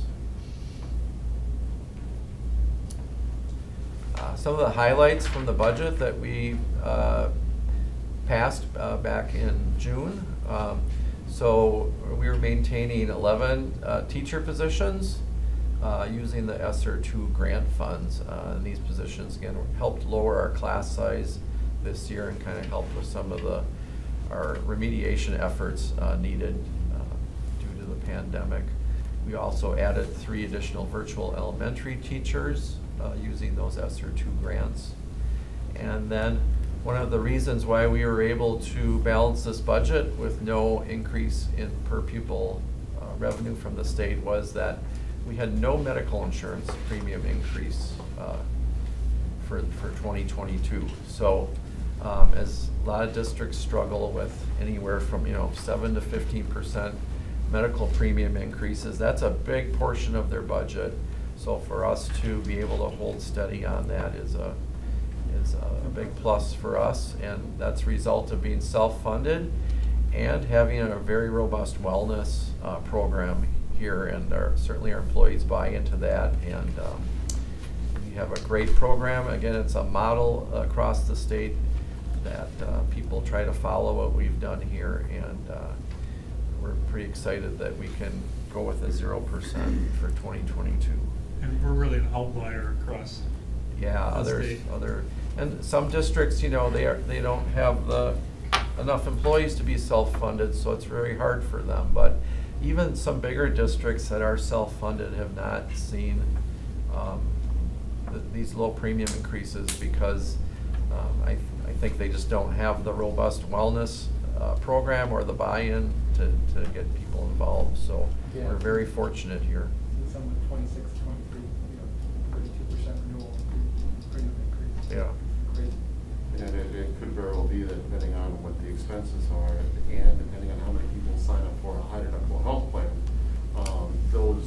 those premiums could actually decrease next year if you have enough people signing up for the HDHP. Right.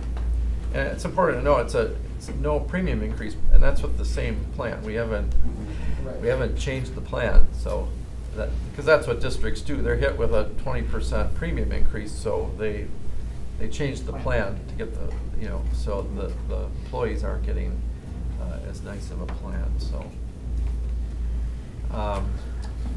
So for salary increases, these are all group increases. So we take, like for teachers, for example, teachers lower in the pay scale get a higher percent raise than those at the top. But overall, for the groups, the teacher group was a 2% increase, the administrative group was a 2% increase, and the support group was a 3.16% increase. And then the total education fund budget from last year's budget was an increase of 1.9%. Some of that was due to the ESSER funds that were made available for us. District debt service, so we currently have 7 bonds. They're scheduled through 2037. There's $42.4 million remaining in long-term debt. So state statute allows for debt up to 10% of the equalized value of your district. So you can see that we're using our debt service is at $42.4 million, but the total capacity is 430. So just using about 10% of our debt capacity, which you would never want to get close to that number, but it just shows what that our debt service is at a medium or low compared to other districts in the state. And then our Moody's rating is AA2, which is a very good rating. So just the last slide here, some key points. Again, the state budget includes no per student revenue increases for both this year and next year. Our state aid was increased by 3.6%. That doesn't increase the amount of revenue we have, but it does decrease the amount of tax levy. So our tax levy is decreasing over 5%, mill rate is decreasing, and then the $4.3 million of the levy is used for the private school voucher, 28% increase from last year. And then just some of the enrollment numbers from the voucher program. Last year, the program, these were our local private schools that are in the voucher program. They had enrollment of, total enrollment of 1,234 with 40% of those students receiving vouchers. This year, that private school enrollment is up 139 students with 113 more students receiving vouchers. So that means that 44% of those attending private schools are on the voucher program. Do we know that if those students that received the voucher, do they still have to pay any additional tuition, do you know? No. So, I mean, so somebody that would get a voucher, it's just... Yeah, like I know from Lutheran High, the voucher amount is higher than their tuition amount, so.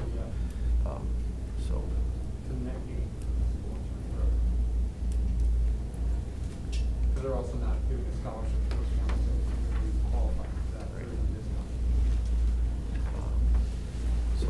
other questions regarding the budget? Question? Thanks. Other school districts in the state, you know, we have a really high Moody's rating. We've always had a balanced budget. We haven't had to dip into our general fund to, you know, make ends meet, so to speak. How do we compare to other districts in the state? Well, I know they struggle a lot more with their budget, mainly because of their health premium increases is a big factor.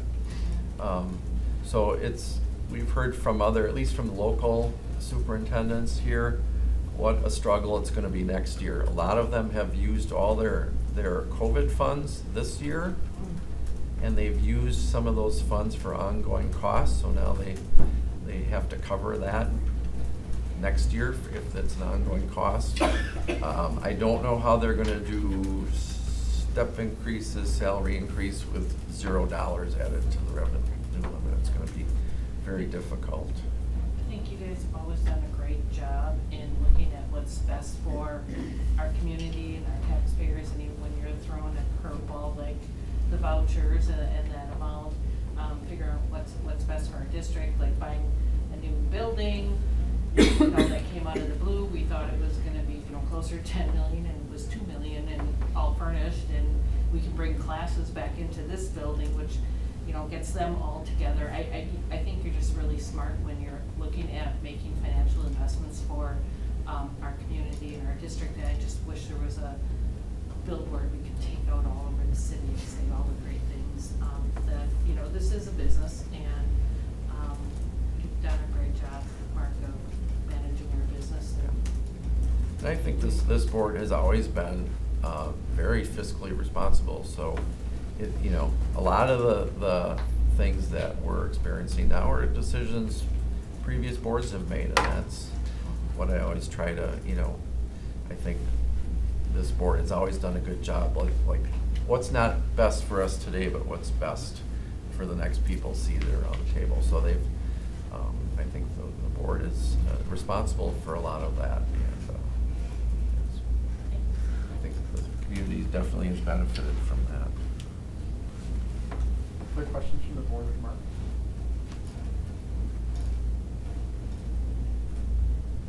Hearing none, we do have a public hearing specific for the budget. Is there anyone in the room who cares to give public input on the budget proposal?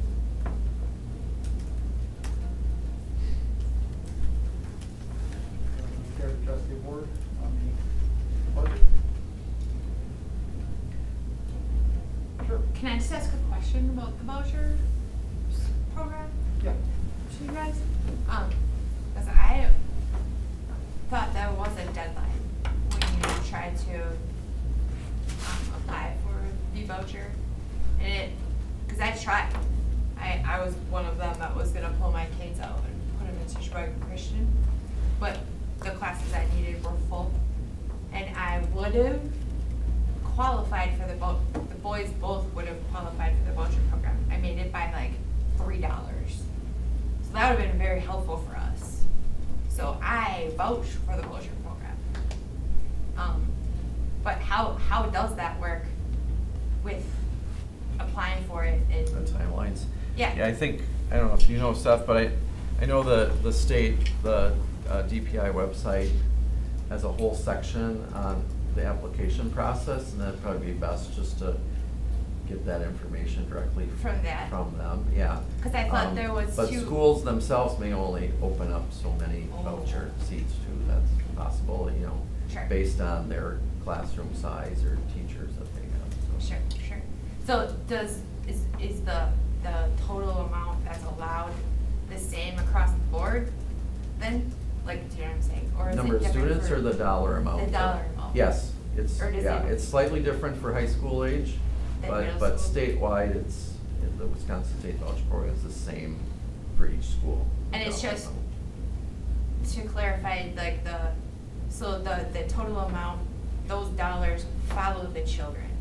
So if Lincoln Urban was supposed to get $10,000 allotted for this one student, and then that child gets accepted into a different school in the district, but school choice, Yeah.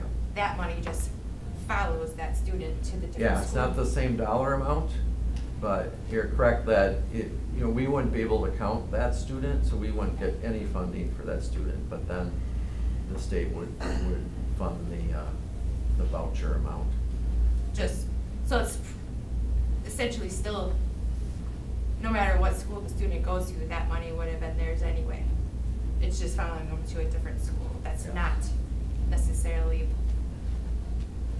public. Right.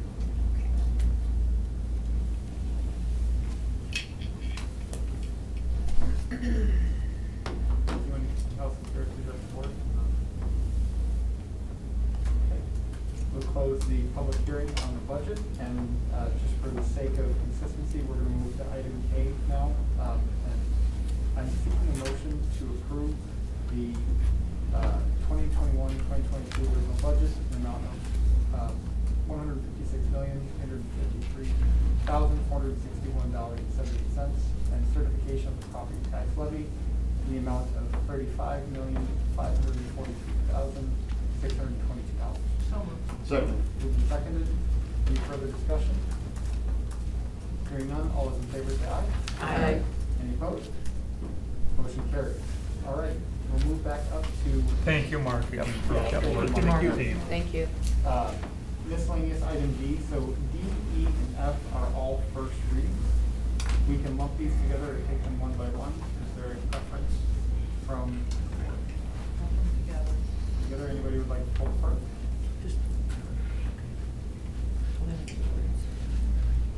I've just got a question, but I think it addresses all three of the things. So, throughout the updates in these policies, you talk about needing to get the express written consent. I almost want to say National Football League, but the express written consent of the district administrator when it comes to using school names, school logos, mascots, and whatnot. How would that work if somebody is renting a facility, like say a driver's ed school, and they want to say we are meeting at Sheboygan North High School? Does that mean that you have to then sign off on every contract, say it's okay for you to say we're meeting at Sheboygan North? When we use our rec department process to go through and request the use of and pay that dollars, as part of that paperwork process, it does contain the information about what they can and cannot do while out there. What that's really getting at, especially with this affiliate group, it's really when they put out their flyers or put out their advertisement saying, this is done at the Sheboygan Area School District, and they throw our logo on or make it appear as if it's a school district sponsored. So we'll rent facilities to different groups. In this case, that we may not, we're fine renting it, it's fine, but it's not a program of the SASD.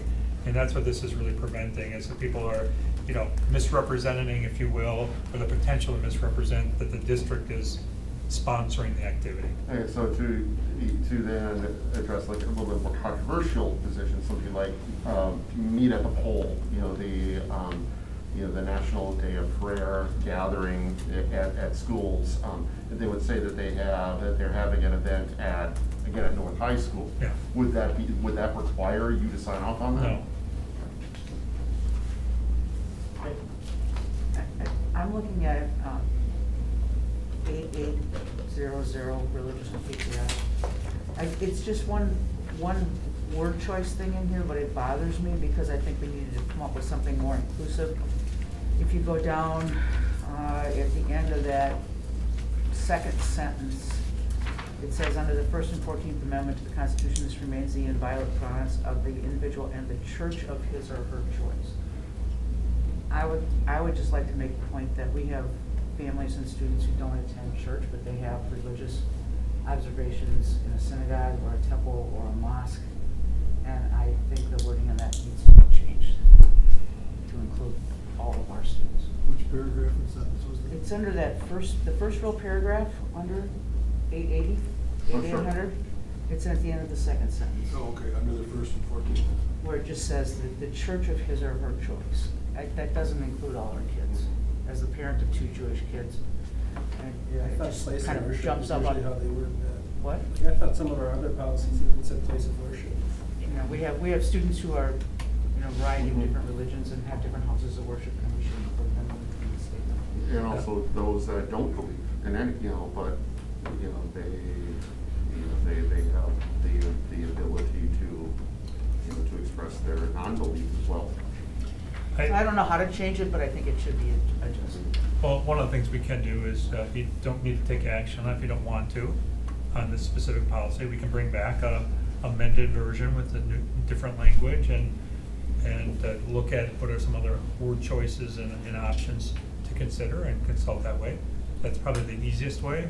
I'd rather get some revised language so everybody's on the same page as opposed to trying to wordsmith it now. I'd rather just come back with a revised. This isn't the policy that we need to make sure that we're implementing because, from the standpoint of we have a policy in place, what we're asking for some revision, so why don't I bring it back next month for change if that's acceptable to you as a board.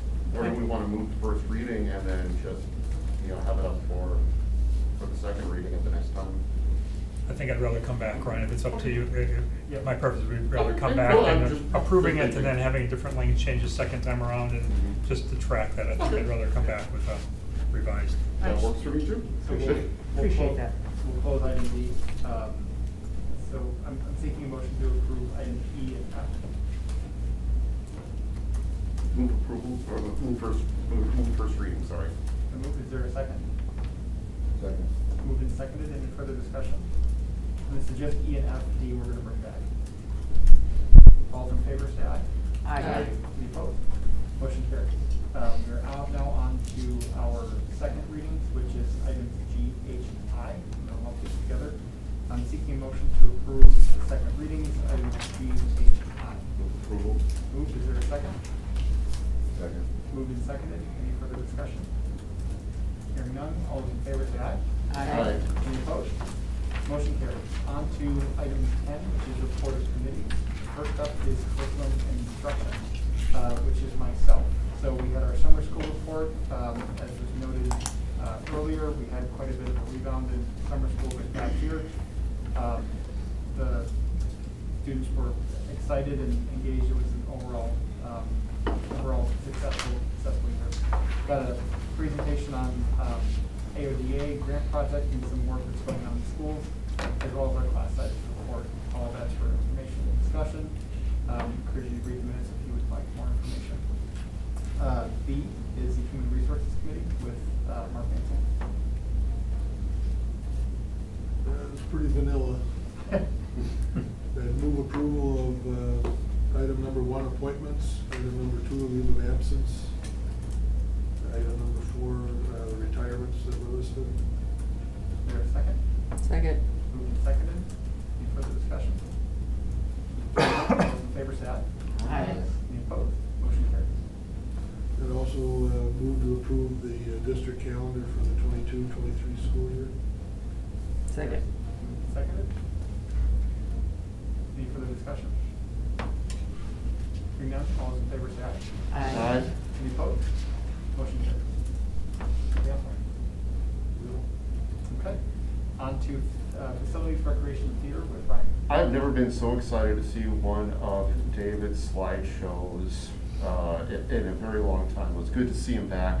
That was really the main item on the agenda. It was kind of giving an update as far as what we're doing with the salt, the salt shed, the work shed, some of the upgrades in sidewalks and roads around Horace Mann, and also some of the renovations that are going on at the Administrative Services Center. That was really the bulk of the discussion. I did have a chance to speak with John Kaler the other day. John was not able to make it today due to some health issues. And he wanted me just to let you guys know that they're getting close to interviewing and hiring people for the Sheboygan the STC, Sheboygan Theater Company position, and also for the replacement for Jeff Sally as well. So they're moving on with that, and hopefully we'll have some information by this time next month. And that's it. Thank you, Ryan. On to finance and budget with Mark as chair. Vice Chair. Well, the items number 1 through 4 were all waiting for our audit to be completed. So once that is done, we will have updates on that. I would encourage everyone to, because I don't have it at my fingertips, but the fund balance designation, there was a presentation of what the fund balance designation is going to look like. If you don't, it's the undesignated funds, and I think we're at about 25 million right now, Mark, ish. Yeah. And we try to keep that down to what, about 18 or 18 to 20%. Yeah, board policy says 15 to 20%. We were at 18.5 last year. So we've got some money to spend down, and there was a nice presentation and executive summary of what's been identified as major items that's been on the capital fund. So please go back and take a look at that attachment from the finance committee, because I just don't have it at my fingertips here to discuss. And it's good notes on there, but you're not getting an idea of what's being presented in it.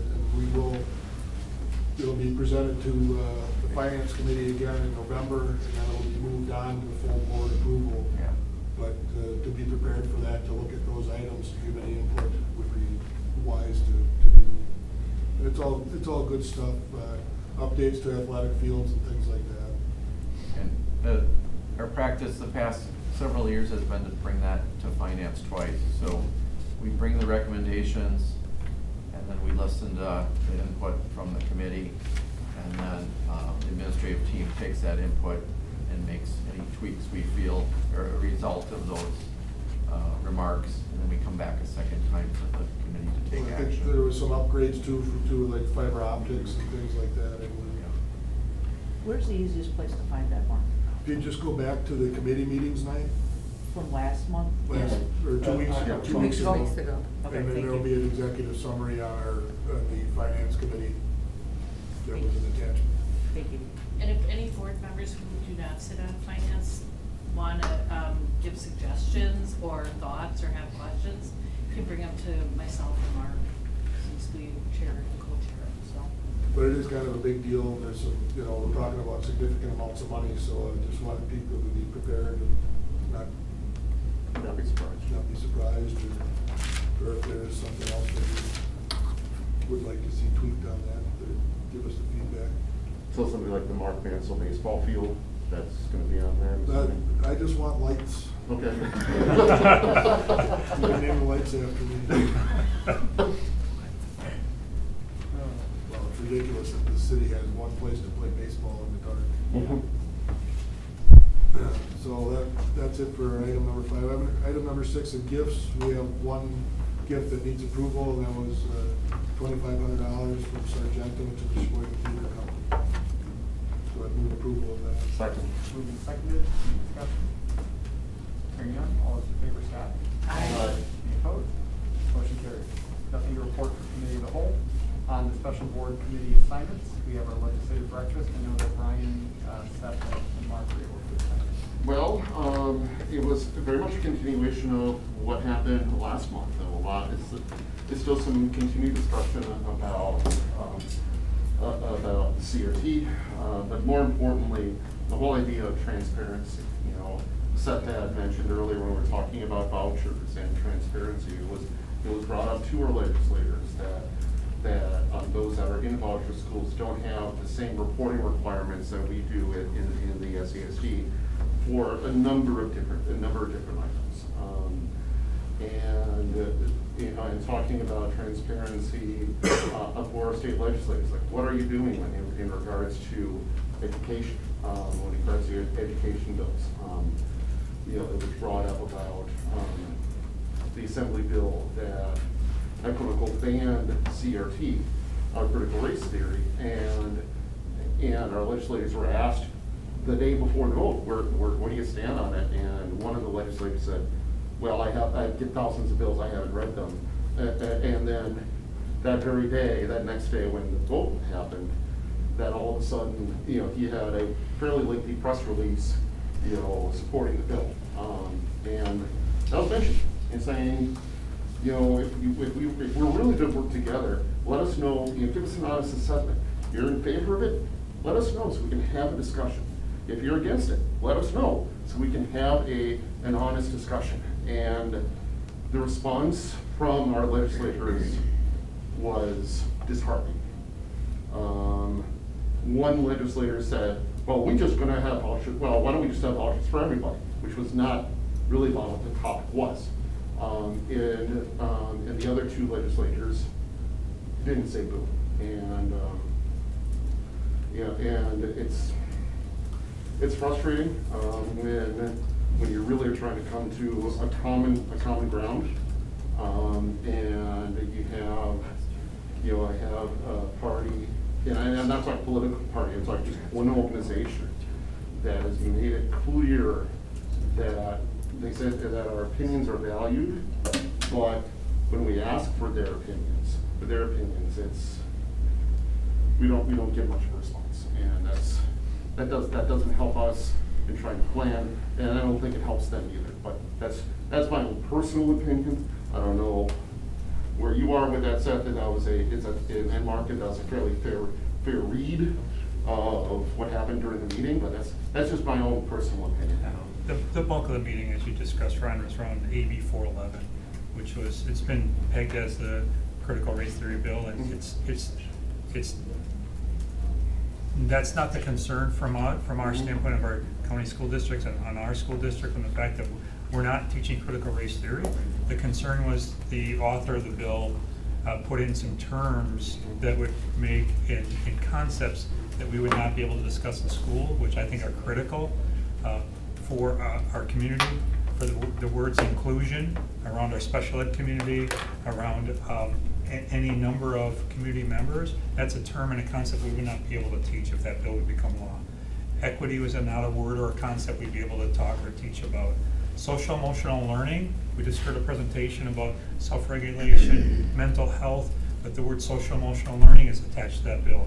And so the concern is there's some words there that just aren't in line with what critical race theory is. We're not here to talk about critical race theory from a standpoint of saying we're not teaching critical race theory, but there are many concepts that we're teaching that are necessary, that we need to talk about, that we currently weren't able to do. I don't know what it would do to our special education and our English language learners in terms of saying the word inclusion isn't a word that we can utilize.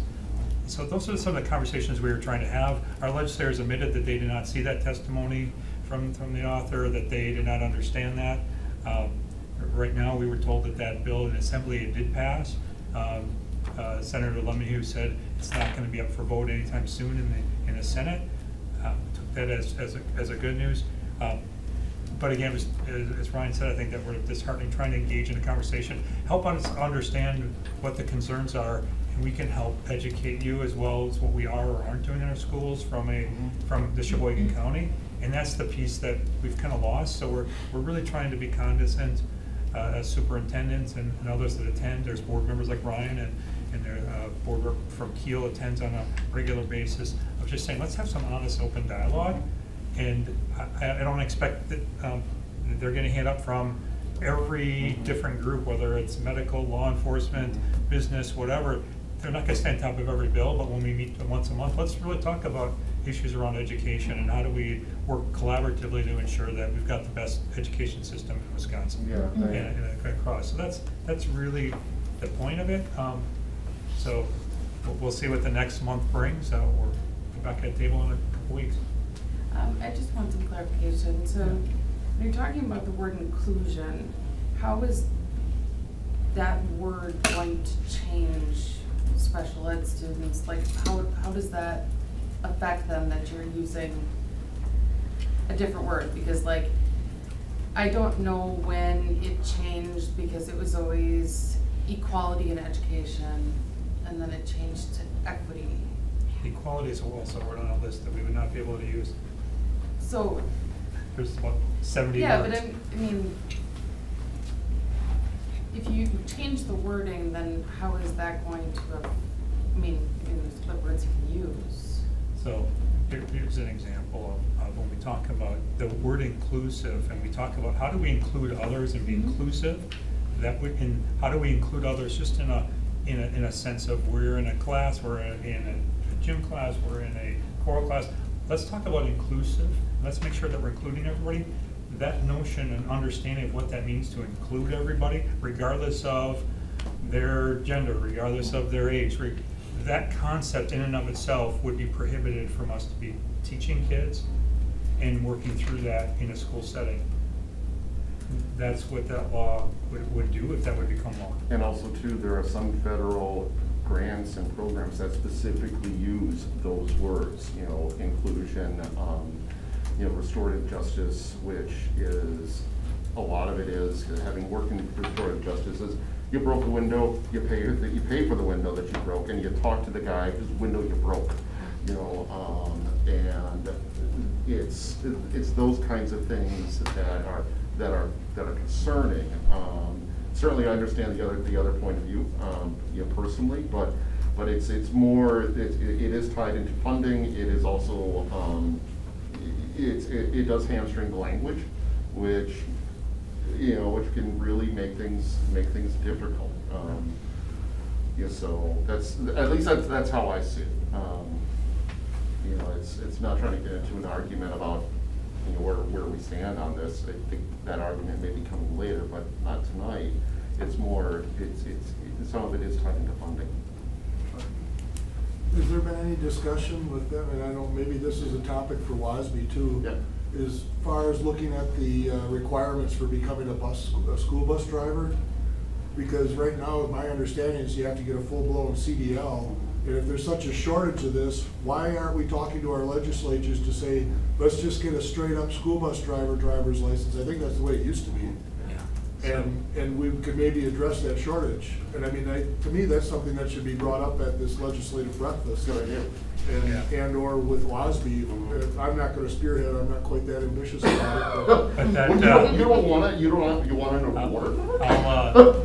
Two things, and I'll turn over to Mark, but we did, the meeting prior, we did spend the bulk of the time talking about staffing shortages. We talked about the East Coast, some of the states on the East Coast, that they use the National Guard to provide some immediate relief. Some of those processes, I know, Mark, the Bus Association and others have lobbied really hard to get that changed. Yeah. It really is a federal. I just haven't heard that brought up with in this room before. It's just like, it just seems like it should be an automatic. I mean, they're federal requirements, so our local legislators, other than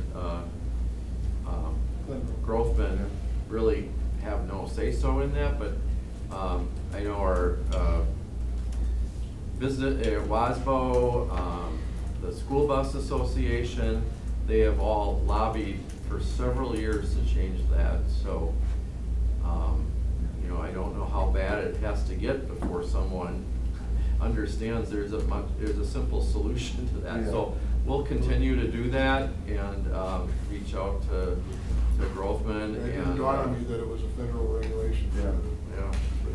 Yeah, and I think WSB has, but I'll double check. I'll get back with you on that. It was just a thought. No, it's a good thought. So I think Ryan and I covered this topic in depth about what this month was about, and we'll update you next month on next month's meeting. Thank you. Citizens Facility Advisory Committee, Mark?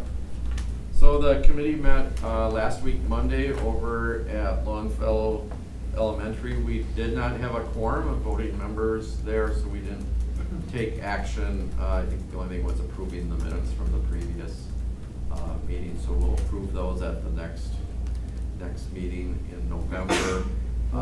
What we met there just to tour Longfellow. So one of the options that was presented to the committee was to kind of add on to Longfellow and make that a middle school. So we took a tour to show all the things that, you know, could work or might not work if that, you know, within that option. And next month, when we meet, we'll be concentrating on how each of those different options for the 2 middle schools best meet the criteria that was set forth by the board. And that criteria, the committee has already weighted that criteria, so which of those are more important compared to each other. And now we're gonna go through each piece of criteria and decide which options best meet those. So I'm guessing that'll take several meetings, but then after that, we're hoping we can come back to they can come back to the board with some recommendations. Very good. Sheboygan Public Education Foundation.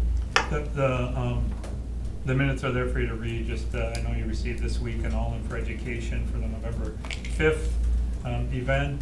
That's their big fundraiser for the year, and we've had some past board members that have done really well. So it's a good time. The location has changed. It was at the Bowl for many, many years. It's at Pine Hills, so a new location. They've got always great raffle prizes and winners and losers prizes, if you will, called the Loser Lounge, or Second Chance, I should say. But they also have a silent auction that a lot of people will bid on items that could be used for maybe an upcoming holiday gift or birthday or special anniversary. And always some unique baskets, if you will, that are put together. So good times always had by all. So if you haven't bought a raffle ticket, or if you know somebody needs some, I have some raffle tickets. It's an autographed Bucks jersey. It's a grand prize. Very good. Communications are listed there for your information. Future meeting dates, we are back to committee of the whole on the 9th, and then on the 23rd, we get shy of Turkey Day. We're at our regular Board of Education, we're truly disappeared. With that, I am looking for a motion to adjourn. So moved. Second. All in favor, say aye. Aye. We are adjourned.